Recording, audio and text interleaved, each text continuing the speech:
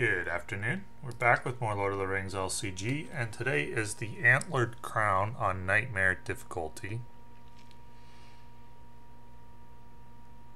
This is not an especially difficult quest compared to some of the ones that will come in the next cycle.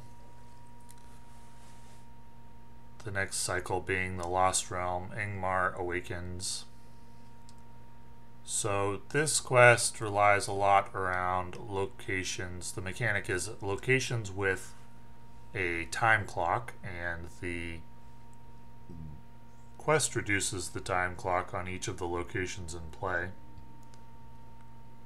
when its time clock reaches 0. So we get started with a pretty innocuous enemy that I've relied on whenever I had to pull an enemy from the encounter deck during this cycle. In solo play, it's not so bad. And a pretty decent start, though no Ethir Swordsman.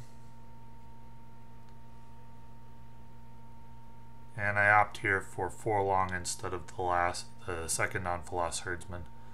Anfalas Herdsman is the lowest priority of the 4 Outlands allies. Depending on the quest though, in some quests it can be pretty important. So we get a Nightmare Treachery here, which is not too big a deal. But my questing power is so limited that I don't actually make any progress. And that's because I do not have any Ethir Swordsman or Faramir. Can be a pretty slow start when you don't have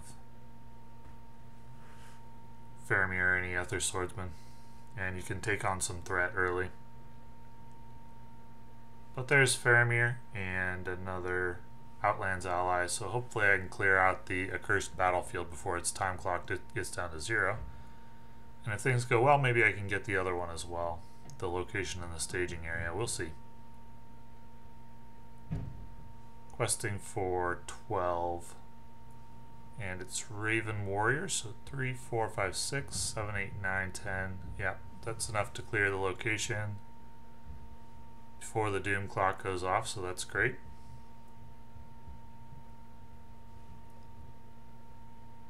Don't need to engage either of those right away.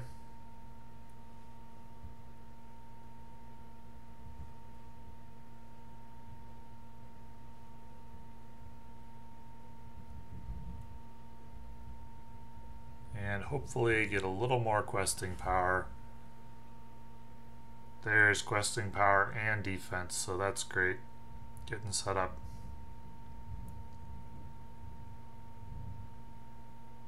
And just enough resources to play everything. So hopefully you can clear out the war camp before that time clock goes off. I want to quest for about 12 in order to make that happen. So 3, 6, 7, 8, 9, 10, 11, and 1 more progress on phase 1. And that will do it. These locations don't have travel effect, so that's good. They just have the time clock mechanic. And I'm going to optionally engage one of the enemies here since I've got a bunch of characters with an action. Remove 1 time counter from a location or return attacking enemy to the staging area. Well, if I remove a counter from the location, its clock will go off.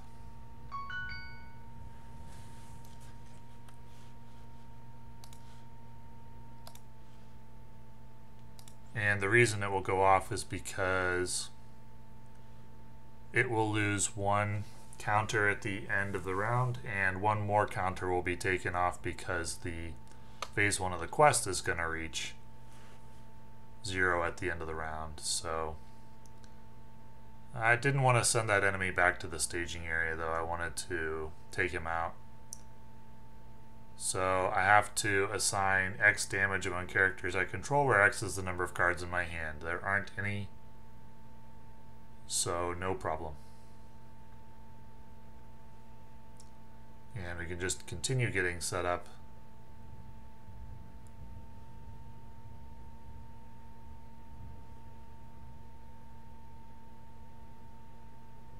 Well, not a very good tail there. Can use Heed the Dream. Probably just looking for an accelerator, maybe a 1-cost Outlands guy. Yeah, Errand-rider will do.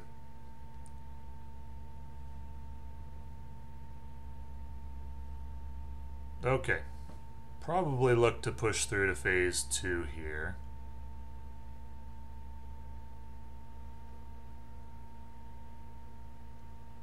Maybe not, though, with just one Ethir Swordsman.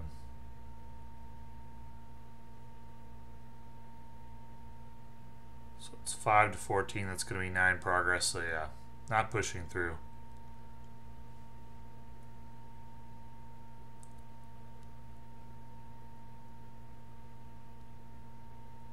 We'll move to that location, and I'll just go ahead and engage the enemy. I've got a lot of extra guys with combat power here. I've got 2 warriors of Lossarnach, so we'll just go ahead and take them out while I can.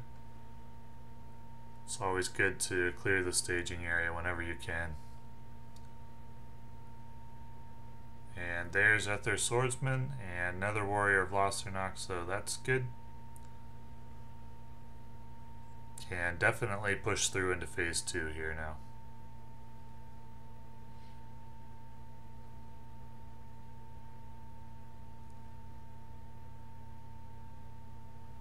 Attached to the current quest, no problem, that's not going to do anything.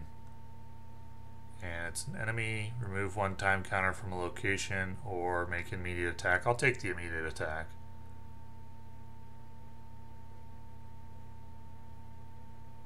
X is the time value on the active location, that's 1, so 1 damage. And no damage from the attack. So that's going to clear out the location and phase 1 of the quest.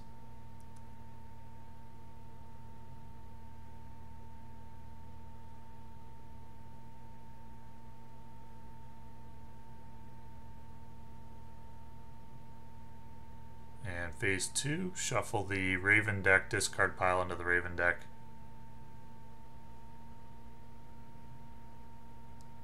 And I realized that the enemy that I killed earlier, which came from the Raven deck, should have gone into the special Raven deck discard pile. So gotta add the top card of the Raven deck to the staging area.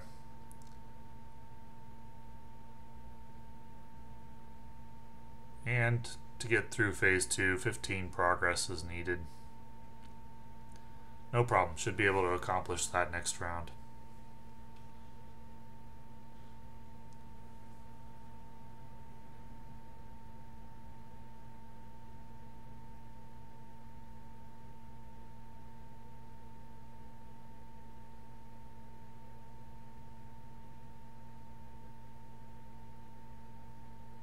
So, easily take out these 2 enemies.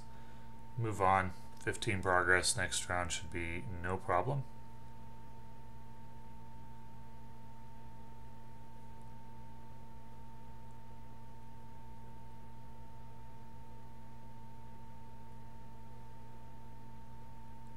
And there's another Knight of the Swan, the 3rd one.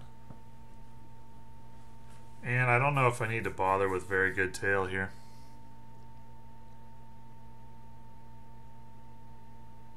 But I will anyway.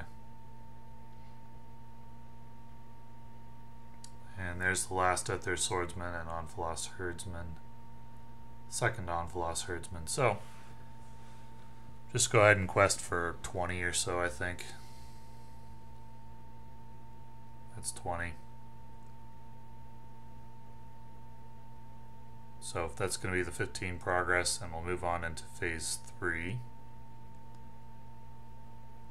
Raven Chief's camp into the staging area. Would have to include added Raven card if there was more than 1 player. And the Raven Chief's camp I will need to move to. It needs to be cleared, I think, before the Raven Chief can be damaged.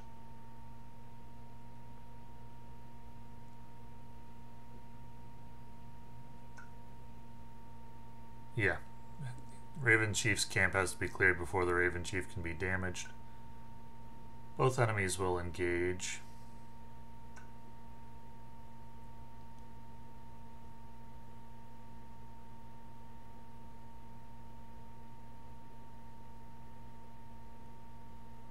And it's going to remove one time counter from the location, which I'm not too worried about because I should be clearing it next round, no problem. So I can take out the additional enemy, but I can't deal any damage to the Raven Chief yet.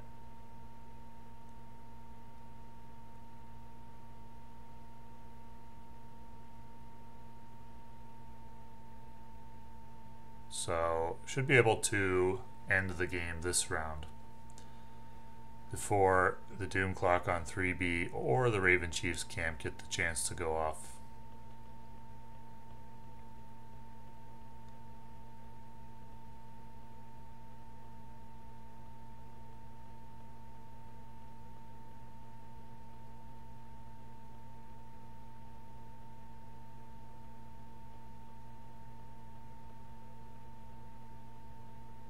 Just needs a pretty small amount of progress relatively. It's questing for 20. So that'll be 17 progress. Take care of the Raven Chief's camp. And then the Raven Warrior will engage, would remove a time counter if there was a location in play. And just need to deal with the 2 attacks.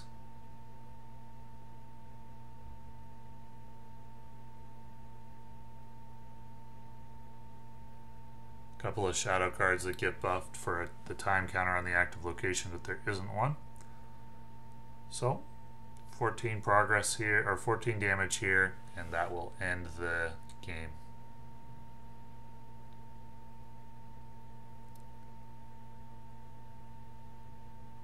So not too difficult a quest to round out this cycle. At least not compared to the ones in the next cycle, the Lost Realm and Angmar Awakened. It's an interesting mechanic in this one. The lack of travel cost on the locations makes them pretty easy to clear out with a high willpower deck. The Nightmare mode and the quest in general makes it hard to clear the locations out of the staging area. When you clear them out the traditional way, when you're able to clear them out the traditional way, it helps quite a bit with the difficulty on this quest. So, thanks for watching.